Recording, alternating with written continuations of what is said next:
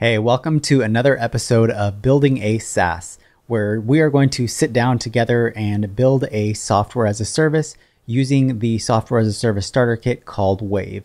And Wave is open source, so you can feel free to download this and use it in your own projects. It has a bunch of features like authentication, billing, subscriptions, and just a bunch of things that are the key building blocks for every software as a service. So that's what we're using to build a Fancy Bar. And Fancy Bar is a service where a user can add a fancy bar or notification pop-up to their website. So we're going to create all these different designs for these pop-ups and little floating bars that people can add to their website. And we're also going to have a little funnel, and we're going to do billing. And we're basically going to build the whole thing out just within a half an hour a day. So I'm going to go ahead and start my timer just so we don't go over a half hour. So last time we left off, we were creating a bunch of these different bars. So we created this, it was a product hunt like notification bar down here and one at the top. And I was trying to think about the best way to embed these on other people's site. So when they add a JavaScript snippet, I probably want to inject some HTML into their website, but I probably don't want to inject it directly into the HTML because I don't know if I'll have conflicting classes or if there's additional JavaScript. I want to make sure that I'm very careful with that, because the worst thing would be to do is to create a service that somebody adds your JavaScript embed and it actually messes up functionality. So I decided to look at Intercom is a service that they offer like these really cool tools. As I scroll down, you'll probably see this pop-up. Actually, maybe I can go to pricing. Yeah, so they have like this kind of like pop-up that comes up, and it's basically just a service or a bot that people can, ask the people who own the website questions, and it also works as like support. So I wanted to see exactly how they do it. So check this out. If we open this up and I inspect this element, it looks like they are actually injecting an iframe. So that's kind of cool because we can isolate the bar and the functionality of the bar into an iframe. We don't have to worry about conflicting with any of the page JavaScript or a bunch of other stuff. So I think that's how we're going to build it. And it looks like that we can actually still interact with the web page, and then the iframe will basically just sit there by itself until it's closed. I'm guessing maybe the iframe gets removed or something else happens from there. But that's how we're going to implement the Fancy Bars on the Fancy Bar website. So I think the next step that I actually want to do is I want to basically show each of these bars, like if I'm going to show them in a demo. So I'm going to create a separate page that I can just go to, maybe like fancybar.test/example or maybe /bar, and then we'll pass the number and that will load up the specific bar that we want to load. So I'm going to go ahead and just create that view. I need to go into my project.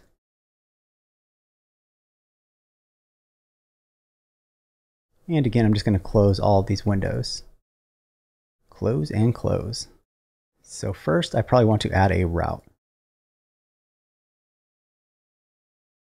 So I'm going to say that I want this route get, and this is going to be, maybe I could call it bar/1. And I usually like to do this, just echo hello, just to make sure that we are hitting that route. So I'll say bar/1. And sure enough, we get that route. Okay. So now I actually want this specific get to go to a controller. And I think I'll probably just call this a bar controller. So let's say PHP artisan make controller bar controller. And now if I go into my app, HTTP controllers, we should now have this bar controller. So I'm going to say public function show, and I probably want to pass it, I could say like the ID, or maybe it would be like the bar, but it's actually just going to reference a specific file. And this is actually where maybe I want to store these in a database. So if I go into my tall stack theme, we have the different bars. So we have bar 01, 02, and maybe I actually want to store these in a config, and then I can reference the config that then references a bar.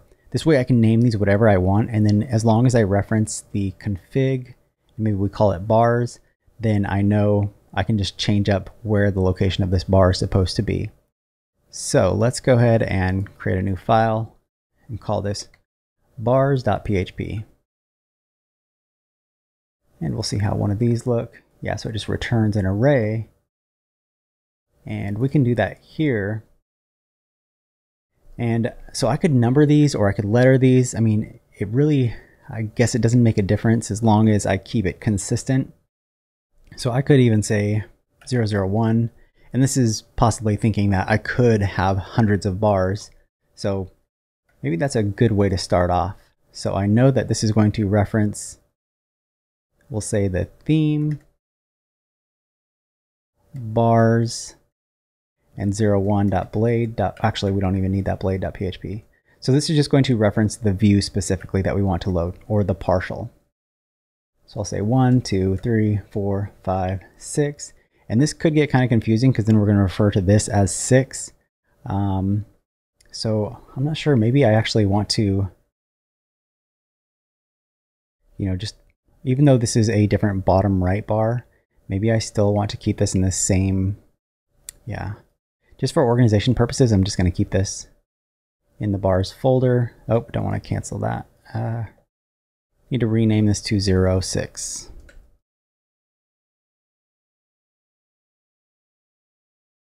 So we'll move that, and I'm just going to delete this. And maybe inside of the config, I could even have, a bunch of different options. Like maybe I could describe the bar a little bit. So that might actually be helpful. So maybe inside of here, we want to store another array, and I could call this name. And maybe we want to call this, actually, I'm not sure what the first one is. Let me go ahead and open up our home.blade.php. Actually, maybe that was in, where did we store that at? We have home, oh, that's right, in main.blade.php. Okay, so we have bars. I'm going to take a look at 01 and see what I might want to name this. So this was just a blue bar. So maybe we'll call it blue-purple. So if I go to bars, I'll just name this blue, purple, sky. We'll give it that name. And then we want to have the file. So the file is going to be located at theme bars 01. And this way, if we ever change the name, we could then still reference each of them by their numbers, and then we could change the name and the location of where that specific bar is. And maybe I even want to add like location, or I guess that could be position. And I could name this one top. So that's going to be a bar at the top position. But again, this one could be, configurable. So this could be at the top or the bottom. So maybe I want to say like, I don't know, I could say like full, because it's going to be a full width bar. So maybe, we'll just call this floating actually. And then maybe the other one, we can call that rectangle. And then we just know, we kind of have to create, a convention that we know what these bars represent. So this is going to be floating. We also have 02. And let's take a look at that one. So going back into our main, we'll say 02. Do we not have that? Maybe I messed up something in the config. Yeah. I need to only save this if it's formatted correctly. Okay, there we go. So this one is orange. So I could say orange dash, let's say, we'll call this orange. We'll say pumpkin. That sounds good. Bars.02, and that's a floating bar as well. So we have 2, 3, 4, 5, 6. So we know this is going to be 3. That's 3, 4, 4.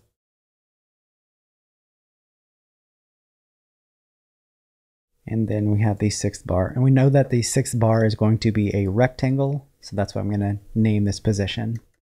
And see, again, maybe position is the wrong name for that. We could always name this type. That might make a little bit more sense.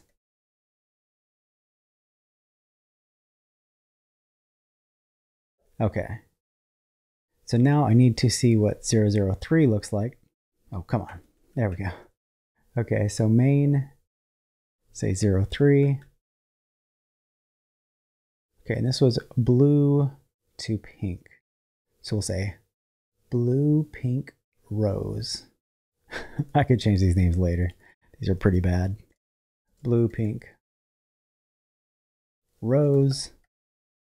And that is floating. Now let's go with 4. Okay, and 4 was black, so I'll just call this cool black.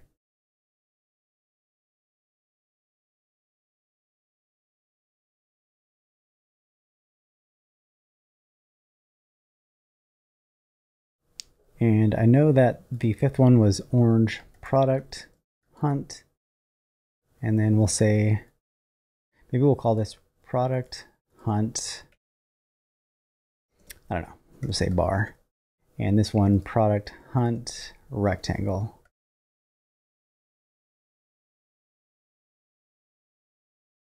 Okay, rectangle, rectangle, there we go. Okay, so now we have that config set up.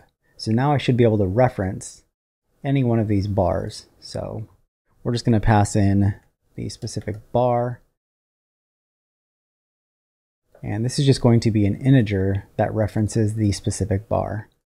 So if we were to, we want to say get, we want to pass, and we'll just call this num. And this is going to go to the bar controller and the show method. Okay, so let's go ahead and just echo out a message here. Actually, let's echo out the specific bar. So if I were to go to /bar/001, I get a 404 not found. Let's see, so we have bar. I think that's what I need to do. Yeah, there we go. Okay, so now that prints out the bar. So now I should just be able to reference that config. So now I should just be able to say echo. So echo did the bar, so 001. So I want to actually return the view. Actually, I'm going to create a new view, and this is going to be the view that essentially loads all the Tailwind CSS that we need. And then it's also going to load the bar, because let me show you if I were to load the specific view. So let me die and dump the bar.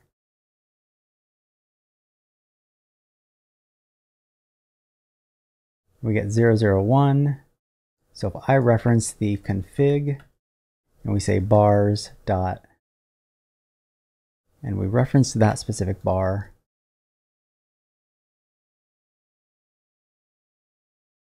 now we can get the file. So that's going to be theme bars.001.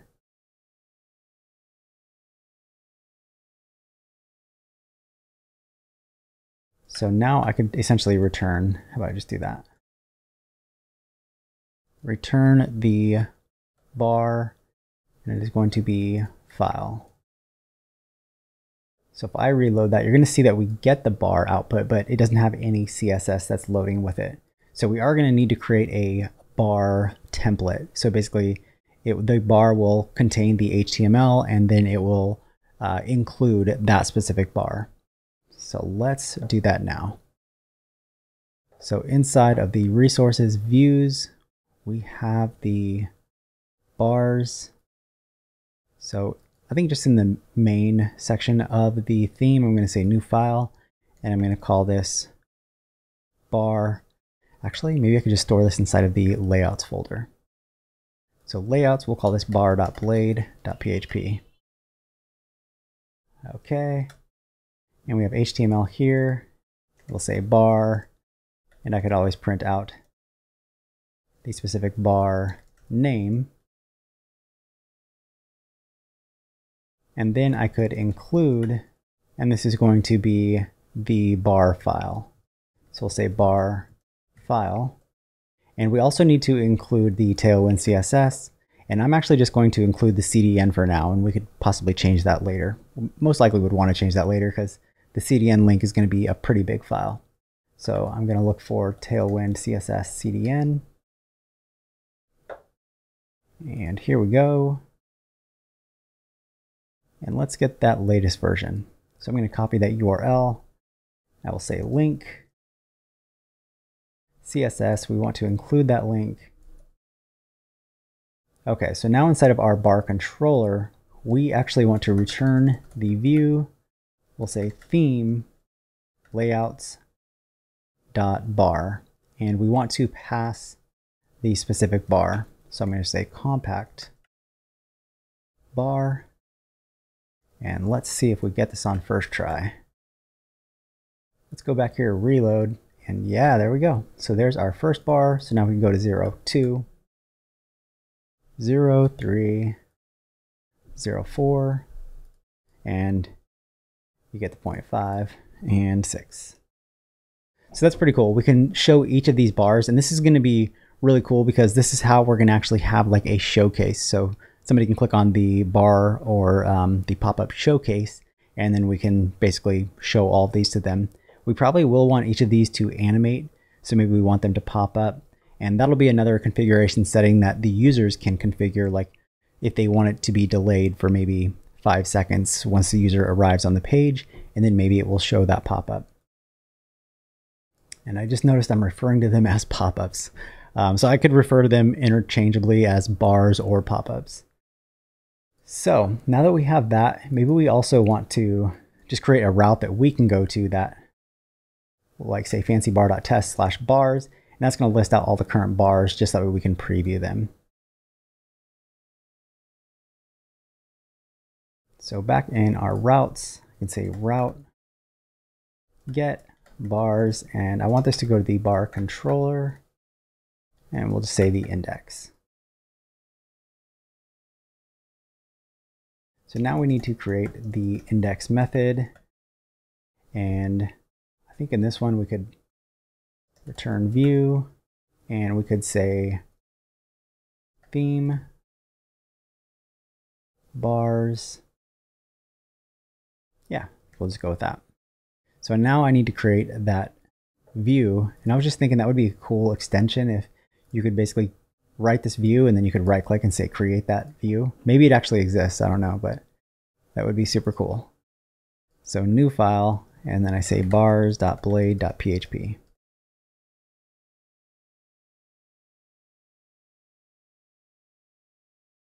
Fancy bars. And we may use this page for other people, but right now it's going to be kind of just for us to reference all the different bars that we have on the site. So how about we get all the bars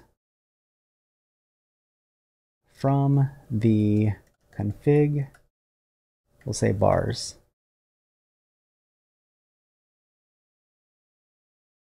Okay, and then we're going to do a for each here. We're going to say for each bars as bar. And I could simply have a link to that specific bar. So this is going to be bar slash, and then I think that would be bar. So that would be the key for that specific bar. So I think that's array key. I may have to look up this simple PHP function. Array key of that specific bar. I'm actually not even sure if that's going to do it. Test. Let me see if I just get an error. Okay. Array key.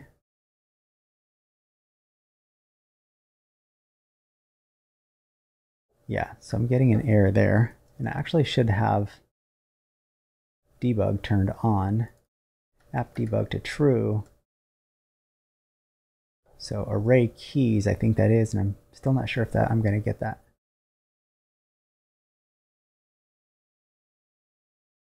Yeah, so actually if I wanted to get the array keys, yeah, I think I would do that inside of here.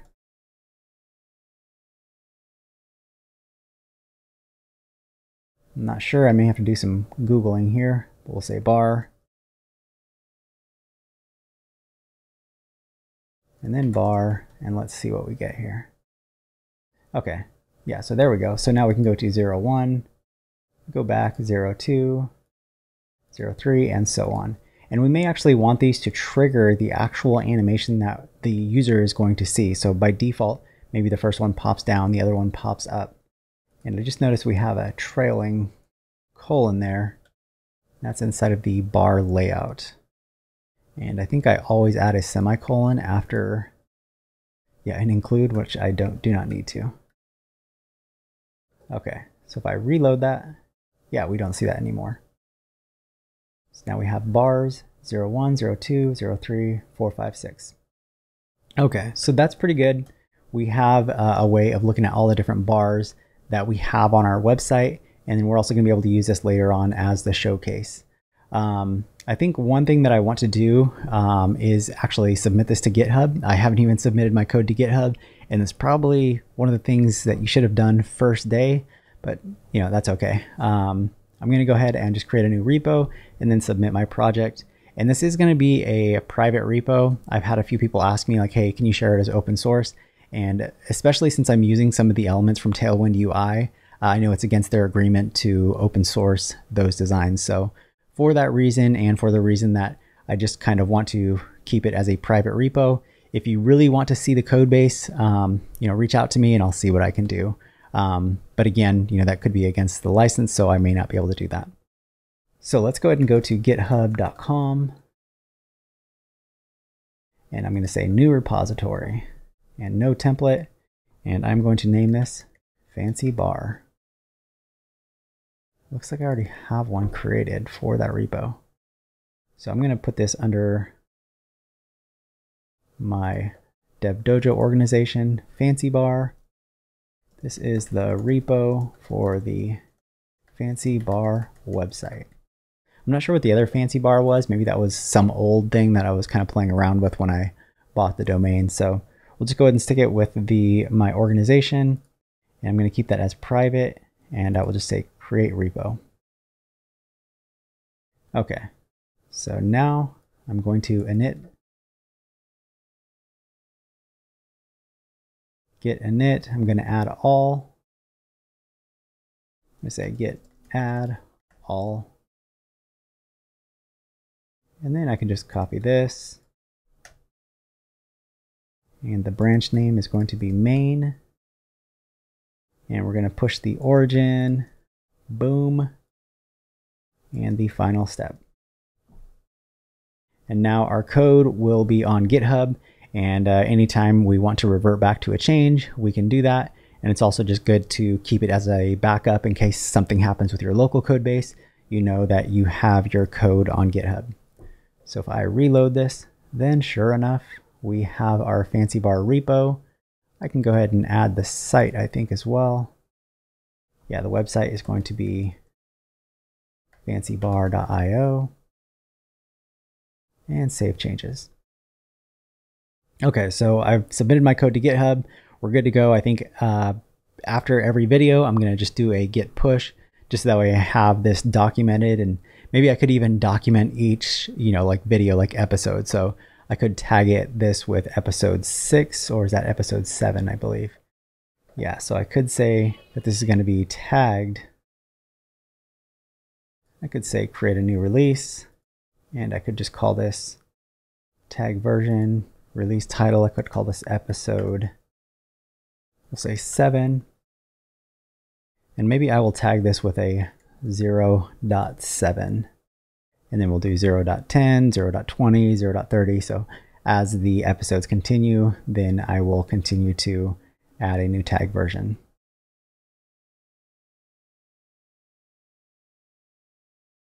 Version 0.7, Fancy Bar Project. Episode 7 on YouTube. So I guess this is kind of cool too, because then anytime I want to reference something specifically, if I want to look back at this specific release, I could then just go back to the video. So I could probably post the video link here after I finish posting it. So publish that release. That's good to go. I think we're done with this video. Yeah, we got about 3 minutes left, but I think I'm going to end it there because that was a pretty good, was pretty productive. We're able to just create our section of bars that we can now reference anytime we want. We can click on the bars that we have there. We set up a config, and that config has a list of all the different bars that we have created. We're going to be creating a ton more bars down the road because that is essentially going to be the key selling point, is that people are going to want to add these fancy bars to their website. So thanks for hanging out with me as we build a SaaS in 30 minutes each day. I hope you guys have a great day. I hope you're getting something out of these videos. I know that I'm enjoying just creating them, and it's kind of a nice break. I just break out of whatever I'm working on. I'm like, okay, I'm going to spend a half an hour on this project. And it's also nice because I know that I won't have to commit to too much. Like, all I have to do is commit to 30 minutes a day. And I think most people can find 30 minutes out of their day to, build something, hopefully. So I hope you guys have a great day, and I will talk to you tomorrow.